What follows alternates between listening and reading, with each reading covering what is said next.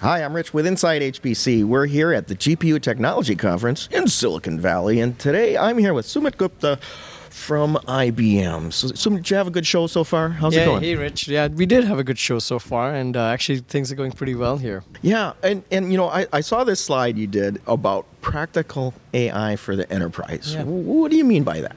Well, I think what we're seeing is that obviously there's a huge amount of interest in enterprise customers, large commercial customers around how they can use AI, how they can use machine learning, deep learning. And a lot of our focus at IBM is really enabling what we are calling the cognitive enterprise, right? Helping clients transform their industry, their businesses to become cognitive businesses. In other words, use AI in every aspect of how they run their business. Yeah. So what are the challenges there for that then? I think if you start with just the basic challenges, right? There's first of all, there's a lot of clients who are saying, okay, what is AI? What is machine learning? What is deep learning? How does it apply to me, right? What are the use cases with clear business ROI, return on investment, that makes sense for me? And I think, if you look at perhaps even the media, right, or even perhaps speakers like me, what you end up hearing is AI is going to solve world hunger. Whereas most customers are thinking, well, I just want to do a small project to prove that AI actually brings benefit to my organization. So the first problem is clear use cases with clear business ROI. Then the second challenge comes up, okay, now how do I get started? What do I actually need to do to get started? And then I think the third concern, or I would say not really a challenge, but concern is, can I trust the AI model that I'm building? Mm-hmm. Trust for being accurate, trust that it's not invading people's privacy, right? So there is that aspect as well. Sure. So we've gone from recognizing dogs and cats to solving world hunger, but what are you doing for practical AI for the enterprise with software? Sure. So I think if you look at all three of these things, right, we'll come to the use cases or problem number one maybe later. But problem number two, right, which is how do I get started? There's a lot of open source software and available. And, people talk a lot about TensorFlow, but in reality, a lot of data scientists in the enterprise use a variety of software. Right? They use scikit-learn, they use Anaconda, Python is the foundation, they use TensorFlow, Keras, a number of other things. They use Jupyter notebooks to actually build their models. What we've done is we've really created an enterprise software distribution of all of this software. And a lot of our focus is on helping multiple data scientists in a company collaborate. So we have products known as Watson Studio, Watson Machine Learning, and Watson OpenScale. Watson Studio is essentially Jupyter Notebooks and RStudio, but built for collaboration among multiple data scientists. So multiple data scientists can be working on the same notebook. We enable them to do data management. So, what is this data? Who created it? Who cleaned it? What is where did this data come from? Right, so the history of the data.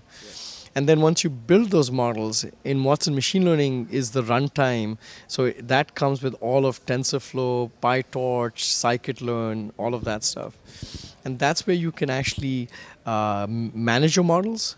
You can do model governance, which means that you're not only checking the versions of the models, but you are also making sure that if Rich builds a model, it's highly trustable. But if Sumit builds a model, well, he's not.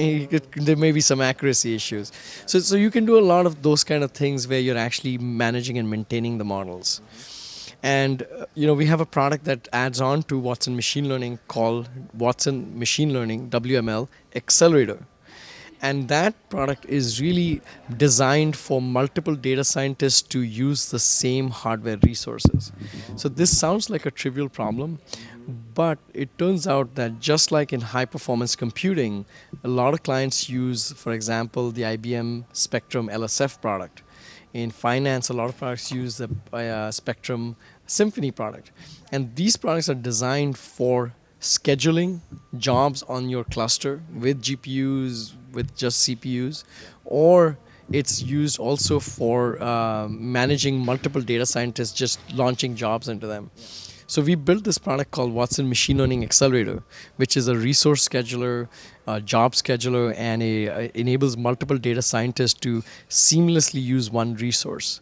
It's based on Spark, which is under the hood, Apache Spark's under the hood, and based on another product called Spectrum Conductor from us, which is also under the hood. Okay. Well, I still think of IBM, Sumit, as a hardware company. What's going on there with AI? Well, no, so IBM is actually we do software, we do hardware, we do services, we do cloud.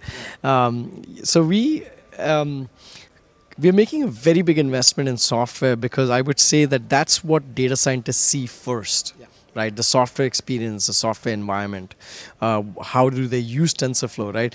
The pain points of getting this software as a distribution is important, right? It sounds trivial again, but you don't go to linux.org to get Linux.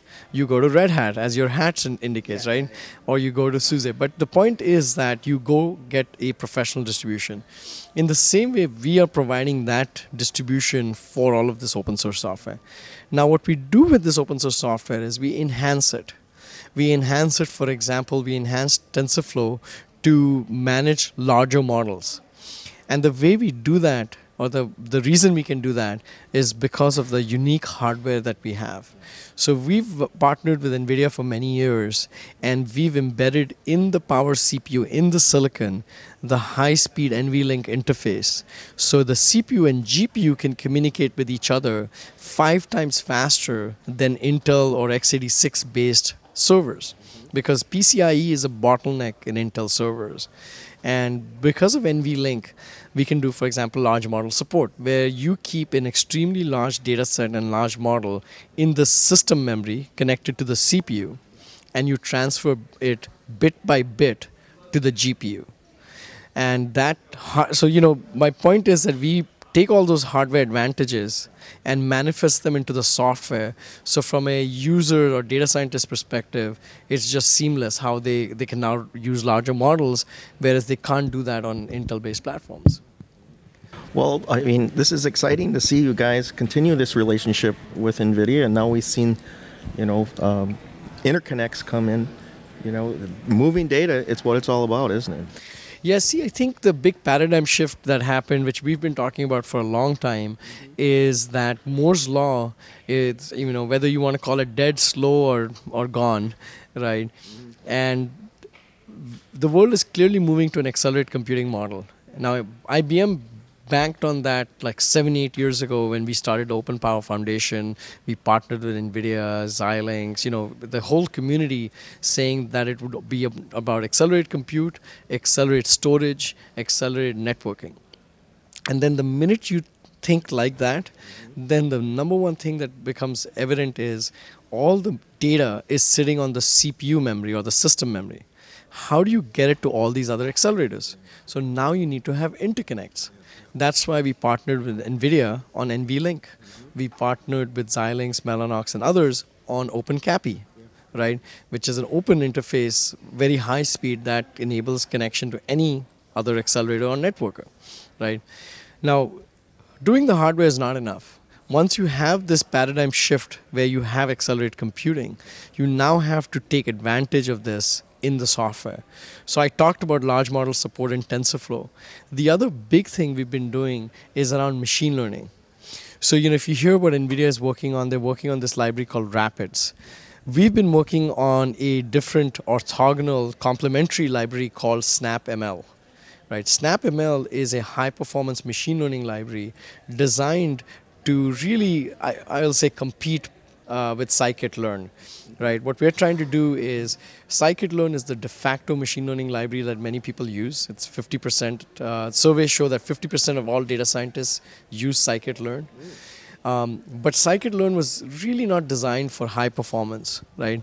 SnapML is designed from the ground up for high performance. So we do, number one, multi-core CPU, multi-threaded multi-core CPU. We take advantage of that. Sounds obvious. It hasn't been done. Then we take advantage of GPUs wherever possible. So for example, we've accelerated all the linear models logistic regression, linear regression, lasso, ridge, so on, support vector machines with GPUs. We've accelerated random forest and decision trees with multi-core CPUs. And we distribute it across multiple GPUs, multiple servers, so we can also scale it out, right? So again, the point being that the reason we can accelerate machine learning and you can't do that on Intel is because of the NVLink connection. Because machine learning tasks are often small, and you want to transfer the data over to the GPU, you lose all the benefit if you use PCIe. So that's where NVLink brings value again. Well, great. Well, Sumit, I want to thank you for bringing us up to speed on AI here at the GPU conference, and I hope you have a great show. Great, thank you, Rich, and it's good talking to you again. Yep.